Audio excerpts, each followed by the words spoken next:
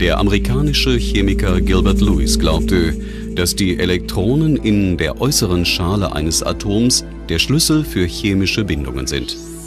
Die von Lewis 1916 erstmals veröffentlichte Oktettregel besagt, dass die Atome aller Elemente zwischen einem und 8 Elektronen in ihrer äußersten oder Valenzschale haben.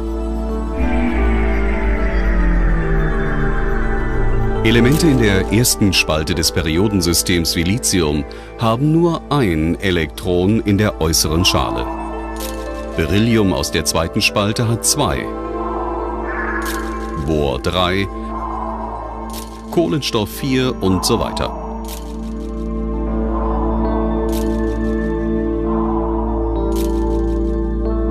Elemente der letzten Spalte haben eine vollständige äußere Hülle von 8 Elektronen.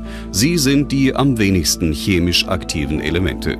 Sie liegen in der Natur als einzelne Atome vor und neigen nicht dazu, Verbindungen einzugehen. Man bezeichnet sie als Edelgase. In Lewis' Theorie resultiert ihre chemische Stabilität aus ihrer vollen Valenzschale. Im Gegensatz zu den Edelgasen können die Atome anderer Elemente Elektronen annehmen, abgeben oder sogar teilen, um die stabile Konfiguration von 8 Elektronen in ihrer Valenzschale zu erreichen.